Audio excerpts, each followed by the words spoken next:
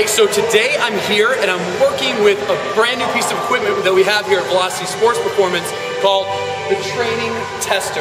And it's a brand new vertical training device that takes a lot of the labor out of being able to test a high jump, which is awesome for my volleyball players because I can get tons of readouts without having to move the veins back and forth every single time they do it. Watch the drill that we just kind of came up with. I know that the longest rallies on the beach last around 30 seconds, but before I didn't know how much my player's vertical leap was decreasing over that time. So I designed a simple 20-yard shuttle with a pass in the middle and give my players 30 seconds to get 5 digs and approach jumps in, with the focus being on jump height.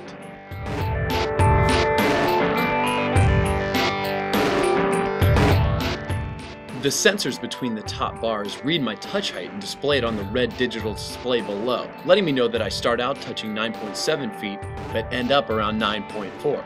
So now I can start training to improve that.